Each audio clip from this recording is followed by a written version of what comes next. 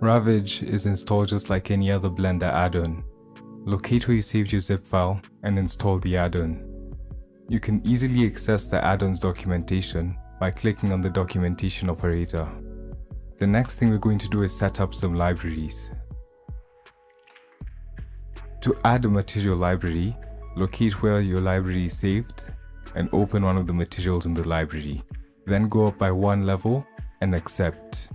Click on the Add Library operator. To remove a library, click on the library and confirm the prompt. To add multiple libraries, open the location where your libraries are, open one of the materials, and go up one level, then another level. Hit accept.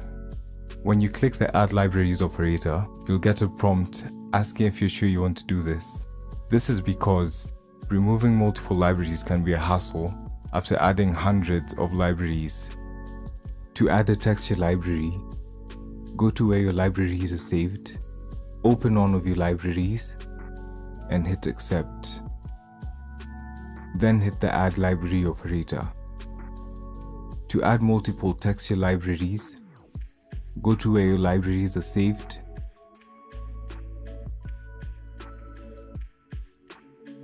and hit accept.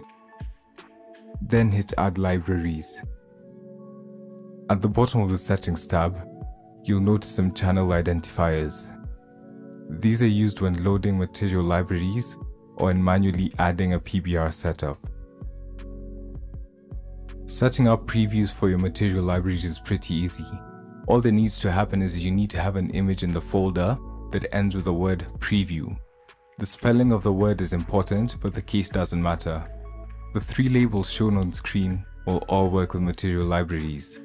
One has a random string of letters and the word preview in mixed case and the file extension.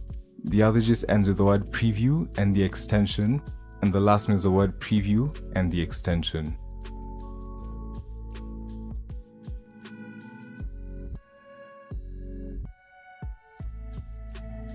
If a material library is invalid, you'll get this red image with the words invalid material.